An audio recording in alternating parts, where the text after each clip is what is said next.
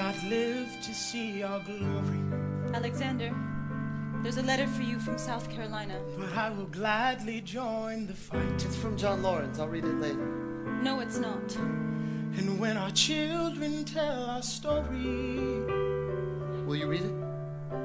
they'll tell the story of tonight.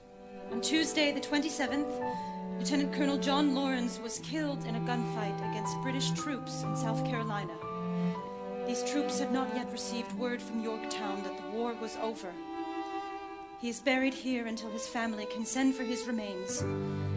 As you may know, Lieutenant Colonel Lawrence was engaged in recruiting 3,000 men for the 1st All-Black Military Regiment. The surviving members of this regiment have been returned to their masters.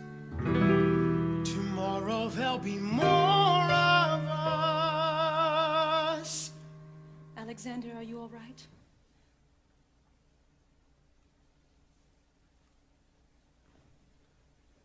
I have so much work to do.